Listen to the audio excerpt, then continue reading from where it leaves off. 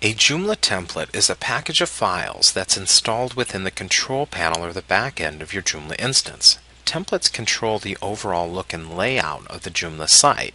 They provide a framework that brings together elements like articles, menu items, modules, and other components. A template organizes what you see on the web page, and it's possible to use multiple templates and assign different templates to different pages. But this tutorial will walk you through the basics of using templates in Joomla 3.2. To access your template manager, click on the Template Manager link in the configuration menu here, or use the Extensions drop-down menu and click on Template Manager. In the Template Manager, you'll notice that there are 4 pre-installed templates ready for you to use. 2 of the templates, Hathor and Isis, are administrator templates for the back end of your Joomla instance, and 2 are site templates for the front end of the Joomla instance. The default column indicates which template you're currently using.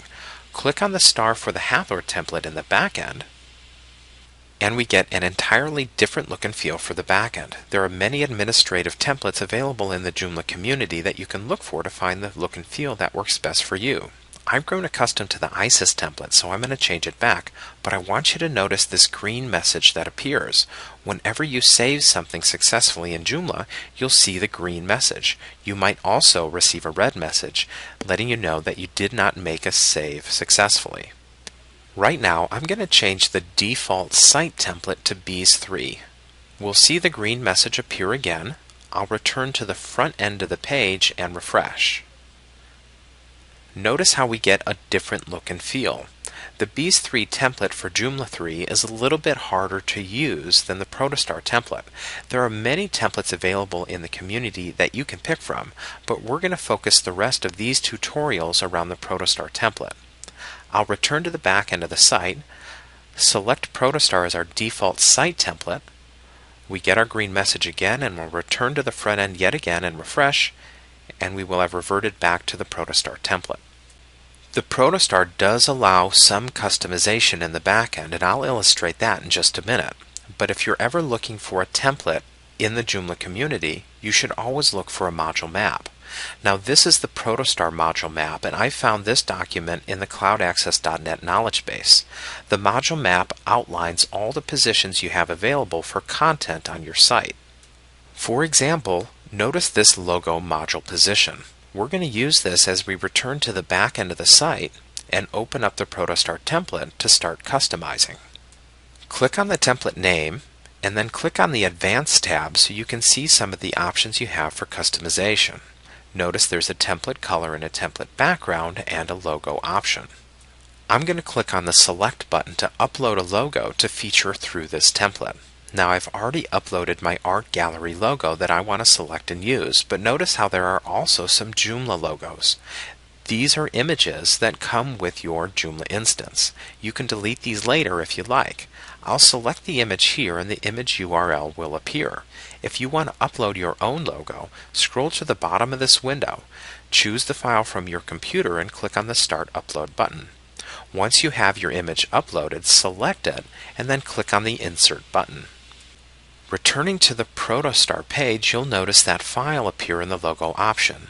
If you save your work and return to the front end of your site, refresh the page, you'll notice that your logo now appears in that logo position. Referring back to your Protostar module map, you can see how the logo that you've added now corresponds to the logo position in the template. By returning to the back end of the site, you can also control template color. Now the template color controls headings and buttons. I'm going to change this to black. I'll save my work. I'll return to the front end of the site, refresh the page, and you'll see how the buttons and headings and links change to black. If I return to the back end of the site again, I can also change the background color. I'll also change this to black. I'll save my work again, return to the front end of the site, refresh the page, and the background changes to black too. Some users dislike that white container that holds the content, and if you return to the back end of the site and select Fluid Layout, save your work, return to the front end of the page, and refresh, your content will take up the entirety of the browser window in which it's displayed. Now, I have grown accustomed to using that white container for the Protostar template, so I'll return to the back end and I'm going to switch back to that static layout. I'll save my work again and I'll return to the front end of the site. By refreshing the page, we'll see the white container reappear. Now, one of the coolest parts about Joomla 3 templates, including the Protostar template, is that they are responsive. I'm going to adjust this window size and we'll see the content of our template adjust accordingly. This is a responsive template. Now we're going to make this the size of a smartphone. Let's expand this a little bit. I'm going to change the size of this just a little bit so it looks like a smartphone, and you'll notice how the content looks pretty good. Let's expand this a little bit so it looks like a tablet, for instance, and you'll notice how our content responds again. We're going to use the Protostar for the rest of these tutorials, but there are many templates in the community for you to pick from. The next tutorial in this series is going to show you how to install an extension in your Joomla site.